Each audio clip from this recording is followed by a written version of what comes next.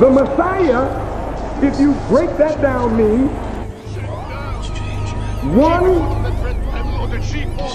anointed, one wiped over with some substance, oil, some say, or some kind of ointment. It means one who travels much. I want you to listen to the way the verb is used. One anointed, one white over, the past participle of the verb, which means that there's somebody bigger than this man anointing him.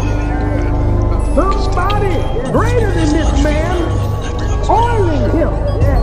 Somebody bigger than this man preparing him. Yet he, when he comes, is acting in the power of a God. But he's not the supreme God. There's one over him who puts power in his hands to do the job. Now who is this Christ?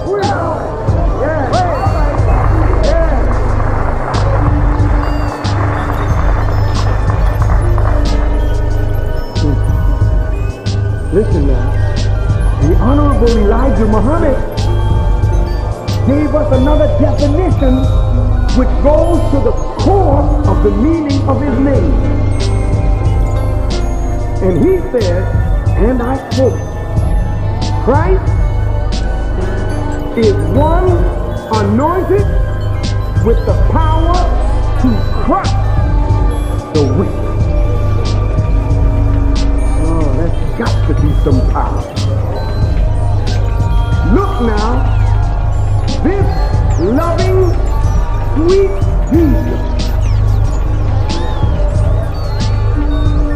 is not so sweet on his return.